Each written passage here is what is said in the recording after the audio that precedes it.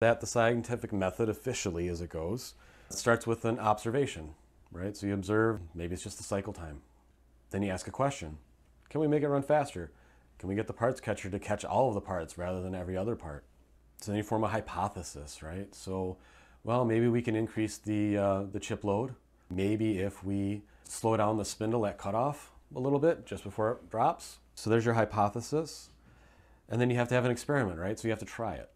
And when you go to try it, you're going to change one variable, typically, sometimes more than one, but the pure scientific method would be you just change one thing at a time, right? And then you have the other variable that you're measuring. So it might be cycle time, or it might be a number of parts that end up in the conveyor rather than the parts catcher, right?